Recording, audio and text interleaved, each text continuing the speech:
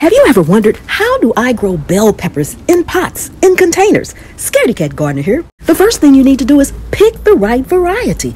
You want to pick a variety like Blushing Beauty.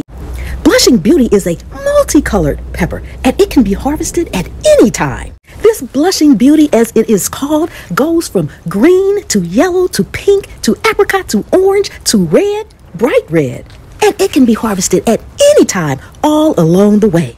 If you want to wait until they're fully red and bright at their last color stage, that's about 90 days to harvest. Make sure you cage those peppers. They can get awful heavy, and we don't want them to snap.